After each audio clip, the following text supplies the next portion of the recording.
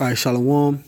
All praise and glory and honor goes to Yahweh by Hashem Yahushai, by Hashem Rakah Kodash. Double honors to the apostles and the elders of Great Millstone that rule well. And as always, peace and blessings to the hopeful elect. This is another edition of GMS News and Prophecy. And I have a rather quick article, but nonetheless, a major move in prophecy is being made right now. Of course, as you can see in the image, it's dealing with this the president of the United States, Donald Trump, and he basically spoke his sentiments and his viewpoints on the European Union, and he's grouped them together with Russia and China as enemies and foes. Okay. Now, the reason this links up with prophecy is because the scripture states that the allies. Well, first of all, it states that Satan's kingdom, which we understand that Satan's is the spiritual demon Satan has a counterpart in the earth and the people, which we know as the Edomites, or so-called Caucasian or white people.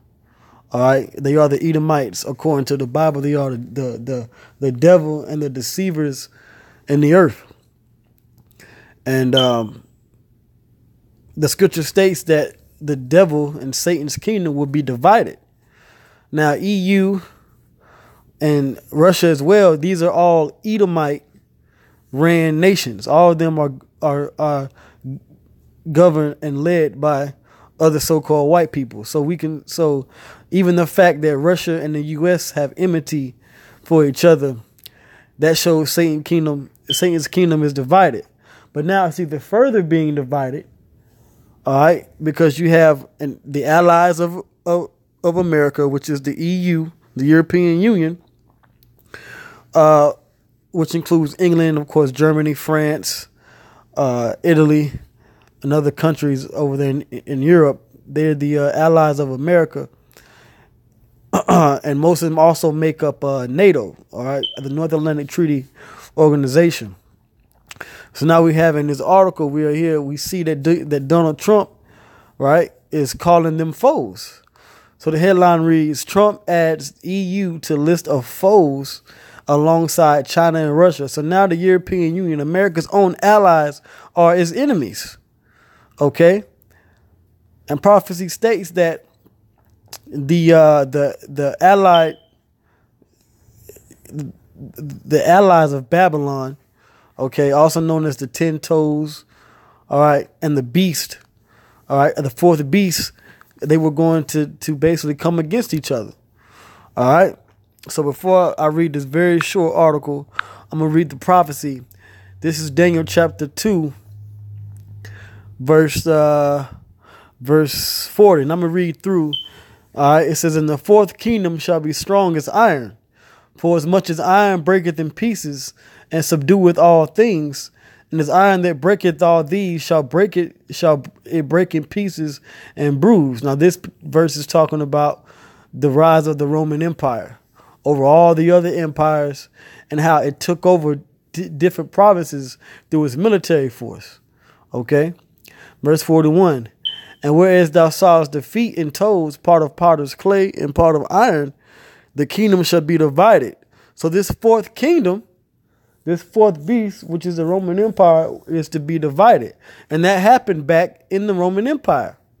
But there was a point in history when the Roman Empire was revived again, and that was during the time of the Renaissance, also known as the manifest destiny, okay, of Esau, so-called white man, Spain, Britain, France, all coming over here to this side of the world, what's known as the West, conquer the Native American, Central American Indians, mainly the Native American Seminole Indians, and they declared this land America and established it as their home base.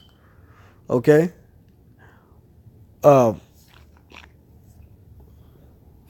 So in that revival, over the years have come alliances with other European countries, which would lead to America and the EU being allies with each other. But now the prophecy states that that kingdom shall be divided. So it's talking about this modern day kingdom, all right, of Esau, of these white people. They're divided now. You can clearly see from the article, right, where it says here, Trump adds EU, all right, other sovereign so-called white nations, all right, to list of foes alongside China and Russia. Okay. So this is what we're dealing with. We're dealing with this prophecy coming to pass. All right. It says, but there shall be in it of the strength of the iron, for as much as thou sawest the iron mixed with miry clay. And that would be their military might. They have one thing in common, and it's that militarily they work together to so-called keep peace in the earth. But even that's being strained right now. All right. Verse 42 says, and as the toes of the feet were part of iron and part of clay, so the kingdom shall be partly strong and partly broken. And I just explained what that was. All right. It says, and whereas thou sawest iron mixed with miry clay, they shall mingle themselves with the seed of men. All right. But they shall not cleave one to another, even as iron is not mixed with clay. So this kingdom is not going to cleave to each other as allies as they once did. Okay. So now we are seeing this part of that prophecy coming to pass, to where now the 10 toes, all right, are not cleaving to each other. All right. And Trump has declared them enemies. All right. So back in the article, it says President Trump is including the European Union in his list of biggest global foes, telling CBS's Jeff Glor in a segment that airs on Face the Nation that he lumps EU trade issues alongside threats from China and Russia. Why it matters. The Europeans are, with the U.S., the core of the Western alliance. This is a break from tradition and comes right before Trump's summit with Vladimir Putin. Okay, and it goes into the transcript of what they say. But the point is, all right, this is what Trump said. All right. The European Union, the EU are now foes. Okay. Now, everything that entails, I'm not sure. I'll wait for other information, articles, and different videos and reports, and see what the Spirit has to, bring out on this topic. But it's clear that this fourth beast, which includes America, because America came out of England, all right, which would be a part of the EU, part of the it was part of the pagan Roman Empire, England was, and it's also part of this new modern day Roman Empire known as the EU and NATO. Okay. So America is included, all right, and they're basically coming against each other now. Okay, even within the European Union, they're coming against each other. Okay, France, Germany, certain countries are strong militarily, financially. Other countries like Spain and Portugal are weak. That's the kingdom being partly strong and partly broken. All right. Now there's another prophecy in the book of Revelation, which I brought these scriptures out before in a previous video. When you go into the book of Revelation, the 17th chapter, it goes into the beast. All right, it goes into the 10 horns or 10 toes, which both are synonymous with each other. Okay, but it says that they were going to hate the whore. All right, which the whore is America. All right, so I'm gonna read it. This is Revelation 17 and 16, and the 10 horns which thou sawest upon the beast. All right, which when you read the scriptures, it says that the 10 horns are 10 kings. All right, 10 kingdoms. All right, and there's also the 10 toes mentioned in Daniel, the 2nd chapter. Okay, same prophecy seen by John the Revelator and the prophet Daniel. Okay, it says, and the 10 horns which thou sawest upon the beast, that's NATO. All right, and the 10 horns is the EU.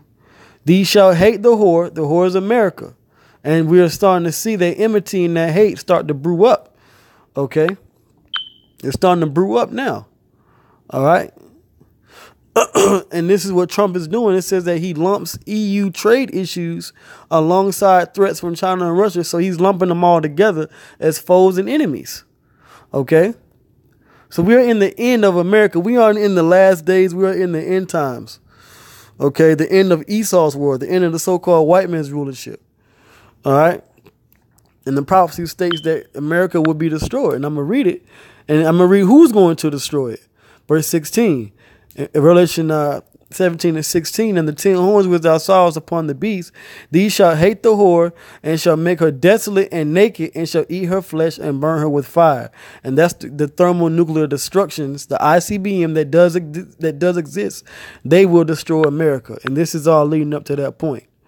So with that, I'm going to give all praise and glory and honor to Yahweh Bashmi Awashai, Ba'ashem Rakah Quadash, double unto the apostles and the elders of Great Millstone, that rule well, who all was edified. We're in that time, man. I just end on this last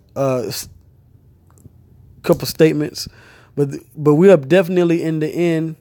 World War III is going to take place. Brothers that are watching these things, we see the prophecies. We're almost home, man. Don't get worked up about these false prophets and these wicked men amongst Israel, because the Lord Yahweh Shai is going to deal with them. All right, but we are to preach the gospel, okay, to teach and edify. And when the Spirit wills it, of course, we rebuke and exhort. But like it says in 2 Ezra 9th chapter, which I'll get it real quick, it says, "Be not concerned with those." Just roughly paraphrasing, that the Lord is going to destroy. But this is, I believe it's around the 13th verse. This 2 Ezra 9, right, 2 Ezra 9 and 13. And therefore, be thou not curious how the ungodly shall be punished and when, which we know that these guys are ungodly, all these other camps outside of Great Millstone. But, we're not to be curious and worry about them. We'll warn them, and then that's it. The blood is off our hands. All right, it says, and therefore be thou not curious how the ungodly shall be punished and when, but inquire how the righteous shall be saved, whose the world is, and for whom the world is created. And that's for the hopeful elect of Israel, which the elect of Israel will obtain it. All right, but we're seeing the end of this world approaching. So with that, I'm going to say shalom.